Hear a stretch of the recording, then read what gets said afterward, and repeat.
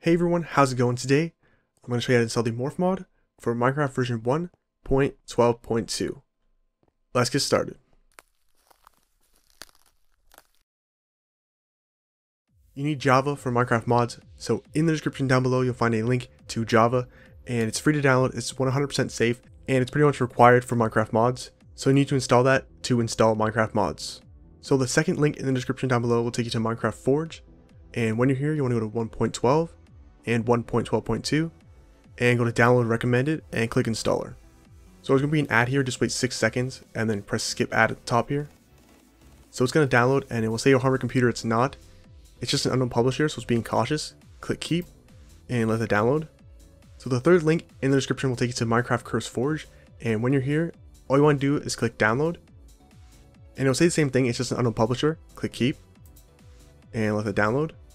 So for the Morph Mod itself, in the description you'll find a link to Minecraft Curse Forge again, and when you're here you want to click download file and that will download, and honestly same thing, click keep and you're good. So now that you have all three installed, I'll meet you at the desktop. Okay, so I'm going to take all these things out and put them on your desktop so it's easier to deal with. Exit this, now open Minecraft. So when you open up Minecraft, go to launch options and go to add new and just type 1.12.2. You don't have to name it that, it's just something to remember it. Now turn this on and click latest release, and it should be right here at the top. It should already be selected, so you click latest release or just click release 1.12.2. It doesn't matter, as long as it's 1.12.2 you're good. Click save, go to news and look in here and 1.12.2 right there. Now click play. Okay, so in the corner right there, Minecraft 1.12.2, quick game. Now you want to take Forge, right click, open with Java TM platform SE binary. This will pop up. You want to click install client and click OK.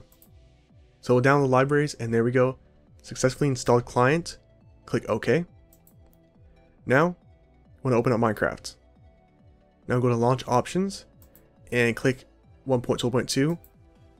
go here and look for Minecraft Forge 1.12.2. so go all the way near the bottom and release 1.12.2 Forge and click OK or click save and go back to news, and there you go, 1.12.2. click play and you'll see this loading screen. It's just Forge doing what Forge does, so just let it load up. Alright, so 5 mods loaded. Go to mods, and in here you'll see everything that comes with Forge, so Minecraft Forge and everything that's with it. Click done and quit game. Now one of the easiest parts is installing the mods. Press Windows key and R on your keyboard. It will bring up this application called Run. You want to type in %appdata%, app data %.